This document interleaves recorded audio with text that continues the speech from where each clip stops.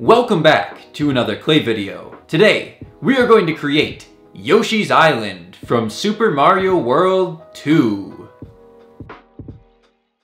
Let's begin creating Yoshi's Island, and also our first clay video after hitting 10,000 subscribers.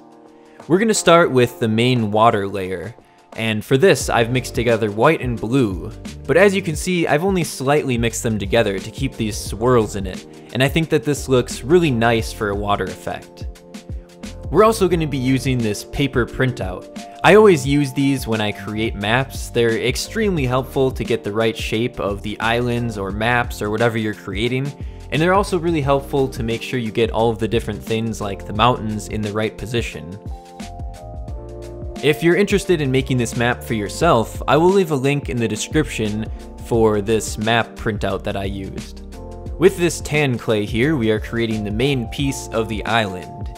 After we remove the excess clay, we can put this onto our water. And as you see, around the water, there's this sort of whitish blue, sort of like waves crashing against the island. So we're gonna use this mixture of clay to get that effect. And hopefully with smearing it with this tool, and also our fingers a little bit, we can get a really nice natural water look. Let's take this paper printout again, and let's remove all of the tan stuff in here, all of the sand. For now, we're going to be creating the grass, so we need to have it to be the perfect shape of just the grass. We'll put this onto some bright green clay and start tracing out the shape of our grass. And the parts that had the sand in them, we will fill in with some tan clay after we get the grass onto the island.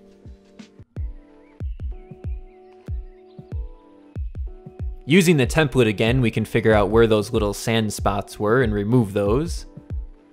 I was really excited to start creating this map because it's been quite a while since I made the map from Super Mario World, and it's sort of like continuing the series, making Super Mario World 2. Sadly, there's not a Super Mario World 3, but there's plenty of other Mario maps or maps from other games to create. If you guys have any ideas of maps you would like to see created, you can let me know in the comments. Now that we have all of our sand filled in, we can start working on the water. We need to remove this tan section, and we'll take some more of that water that we had, the blue and white mixture from the main layer, and we can stick it in there for the lake. The big difference between this map and the Super Mario World 1 map is that this map you don't actually walk around in the game. In Super Mario World you actually follow the entire map as you go to the different levels, but this one is really just on the title screen. The different details in the map do represent locations on the island, but it's a lot different that you don't actually travel on the island. Here we have our snowy mountains. I think this is my favorite detail on the entire map. We can use our finger to sort of push it down, and this gives it more of a cartoony look, having all of these ridges. This is where our paper map comes in very handy to figure out where exactly these will go on the map.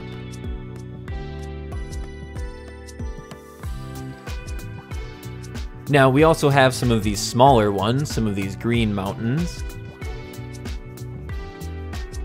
And we have even smaller versions of those going around them.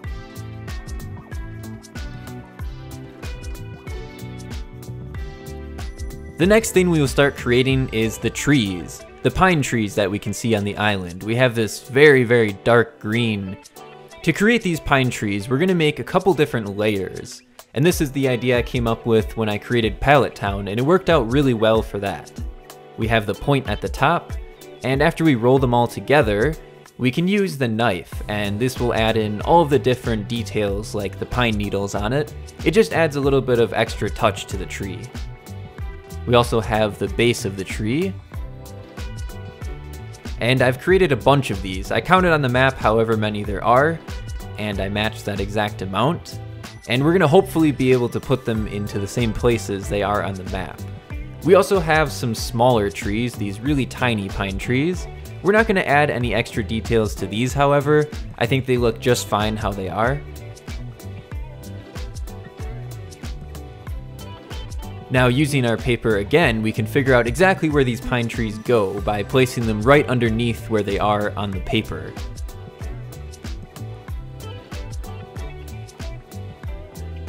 And we can do the same with the little pine trees as well.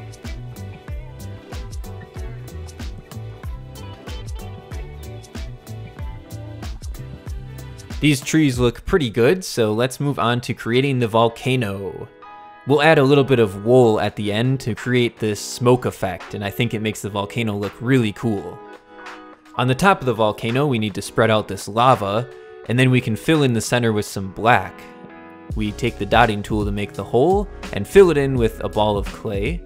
Our next detail is this little platform we see. There's two of these going around the island, and they have this mosaic pattern on them. I've just made all of these random edges, sort of like triangles and diamonds.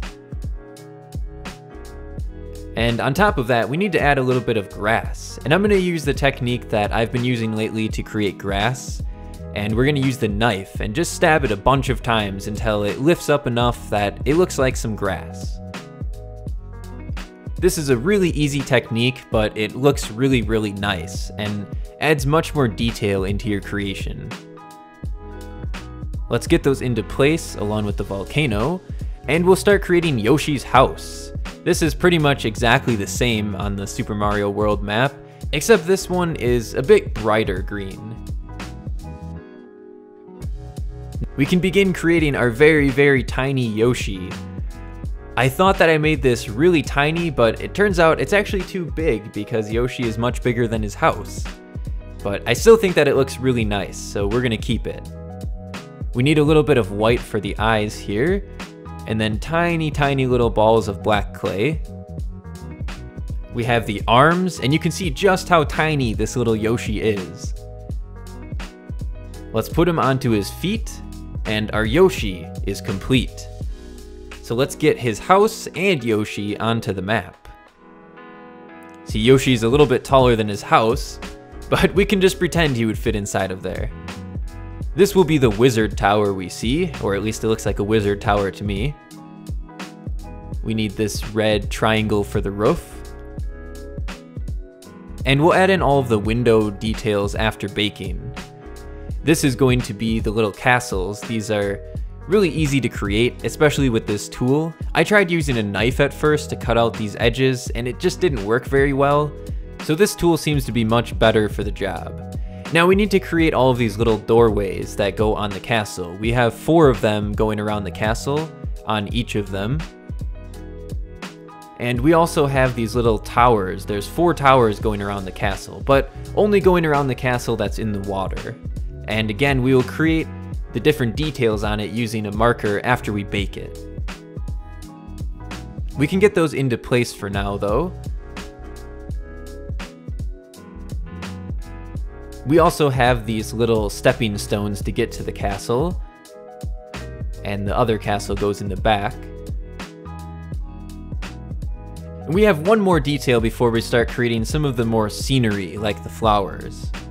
We have this little tower, which doesn't look like much now, but it will look a lot better after we paint on some more details.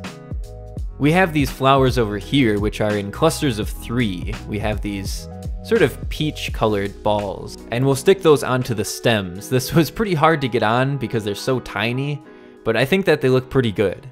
Over here we have a different kind of flower. These are much easier to create. We just have some leaves on the ground, and then for the flower itself, we're just going to use a ball of red clay. And although it's very basic, I think that it looks very good. Moving on, we have some tiny trees. We need to attach the tree trunks onto them. And we have a bigger version of this that we'll create after we place these onto the map.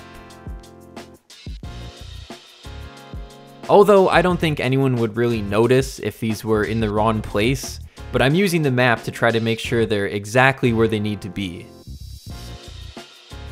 Now, using all of these balls of green clay, we can create these bigger trees. And this was a strategy I made when I was creating the Mario Kart stage, Moo Moo Meadows. And I think that these look really nice for a tree, much better than just a big ball of clay. Let's cut out the tree stumps and get those onto the trees. Now we can place these all over the map. I thought it was very interesting that a lot of these trees are in the water. It seemed kind of strange to me, but I guess trees do grow in the water sometimes. Now, again, with a bunch of balls of clay, we're going to be creating the clouds, except this time we're going to roll them together not as much as the trees, because we want it to be very, very puffy. These little triangles are the buildings that go on top of the biggest cloud. We'll use a marker to add in some more details, but for now, we are ready to get baked.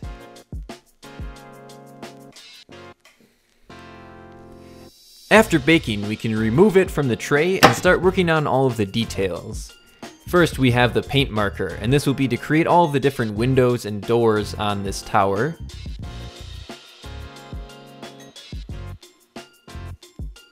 After creating that first red tower, I figured out it's a lot easier to take these off the map and then just super glue them back on. We have windows going around this entire tower, and let's glue that into place. Now this first cloud, which is what I was going to do with all the clouds, I just stuck on the side of the mountain, but I feel like it didn't look very good for these ones on top, so we're going to create some holes using this thumbtack, and we'll stick this very thin wire inside of there. After trimming all these wires, I wanted to make them blend in a little bit better, so I'm using this white paint marker, and we'll attach the clouds into them. Now we have the other cloud, the biggest cloud, floating above all of the mountains. So let's create the wire for that. And we'll take the black paint marker again to create the windows on here.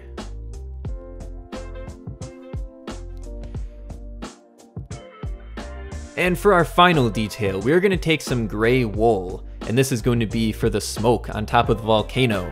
But it's a little bit messy, so let's give our volcano a bit of a haircut. And finally, here it is! Yoshi's Island from Super Mario World 2.